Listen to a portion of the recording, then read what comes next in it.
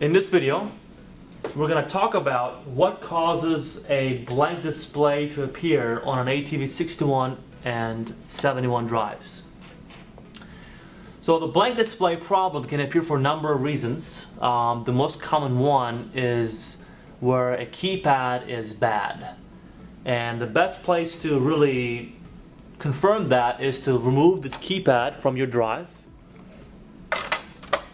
Alright, and yeah, actually that's a good point. Actually, I'm glad this is going to show you this. On some drives you have a port right here, that's where the keypad goes. You also have a built-in display on some drives. If you don't have it, it's okay. Don't stress out, it's alright. Now, if this is working and if the keypad, if you want to connect it and hear it click, if it doesn't work, then that definitely could be a keypad issue.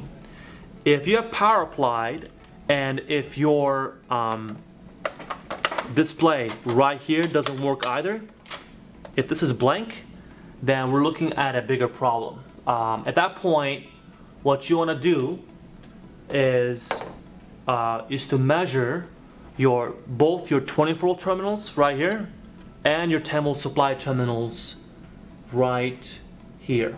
The leftmost right here and the 24-volt right here. So you have to get a meter, you have to measure 24 terminal DC again, of course, and the 10-volt supply DC as well, and see what you're getting from those points to common.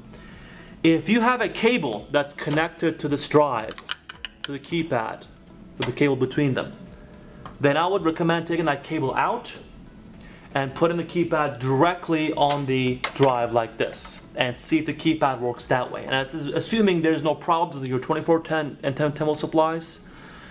That's also assuming your display actually works, the drive is operating fine.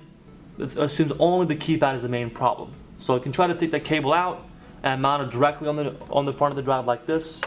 And if for some reason the 24 or the 10-volt is missing, or if this is blank, again, this might be a drive issue where it could be a power board or control board.